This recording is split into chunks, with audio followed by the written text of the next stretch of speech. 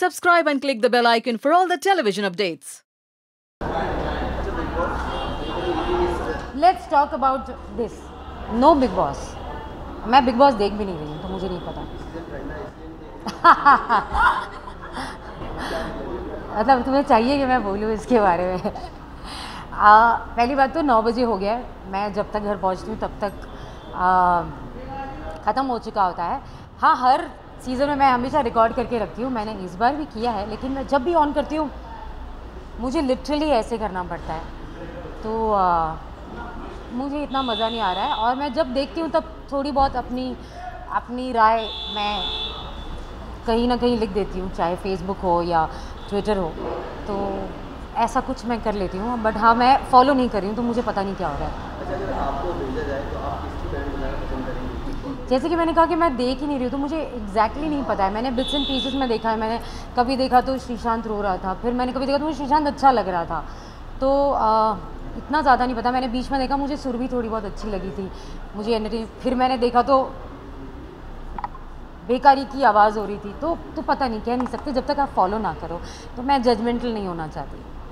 So, although I have not been inside the Bigg Boss, but the kind of work that I have done in my past and the kind of people I have met professionally and personally, I have experienced Bigg Boss in my personal life.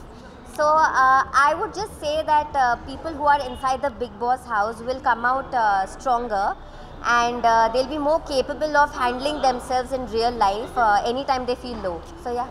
Best friend से ज़्यादा वो मेरी बहुत पुरानी friend है. She is मतलब हमारा शायद मराठी करियर एक साथ शुरू हुआ था. I am talking about 10 years back, 10 साल पहले की बात है.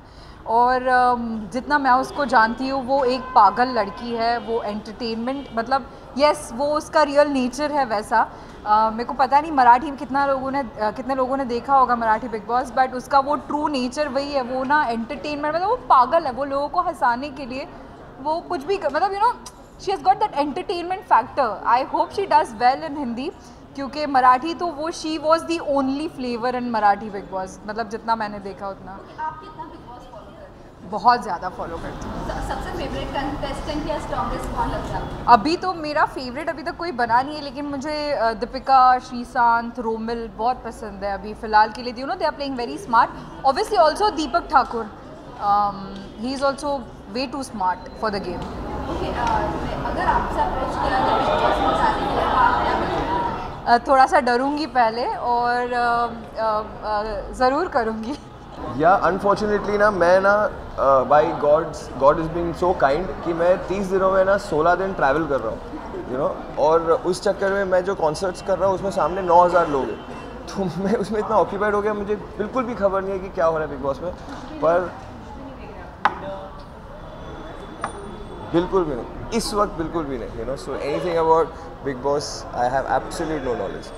देखो, मेरे 2 प्यार हैं अंदर. एक प्यार से मुलाकात नहीं हो पाई, पर जो दूसरा प्यार है वो सलमान भाई से हो गई और बहुत ही अच्छा एक्सपीरियंस था. I really enjoyed everything. थोड़ा नर्वस सा हो गया था, पर मैंने अपने आप को बहुत कंट्रोल करके मैंने सब कुछ किया. और जो मुझे बोलना था वहाँ पर मैं बोल कर आया हूँ. और शायद पता नहीं, मुझे लगता है कहीं ना कहीं सुनने आ चुका है वहाँ, मतलब सुन लिया है उसने. और she is doing pretty well now.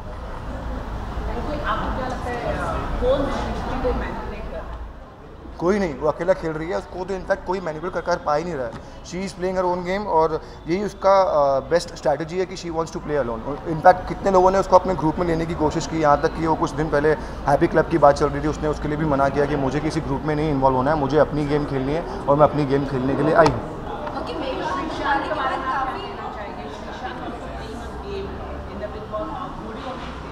Sreesanth is playing a good game, क्योंकि आपने देखा होगा हर बार घर में एक बंदा तो ऐसा आता है जो घर छोड़ने की बातें करता है, जबकि वो छोड़ नहीं पाता है. तो उनको भी पता है कि यू नो कि घर अगर वो चाहेंगे तो भी नहीं छोड़ पाएंगे. तो आई थिंक वो थोड़ा किसी तरह से अपने लोगों को ऐसे अपने अंदर रखते हैं, अटेंशन लेते हैं. And he is doing very well. I like him. He is good. He is good.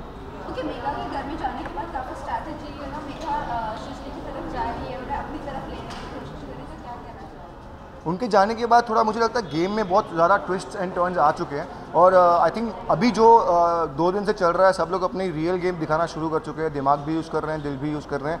तो थोड़ा गेम में बहुत अच्छी ग्रिप आ गई है. It's good now.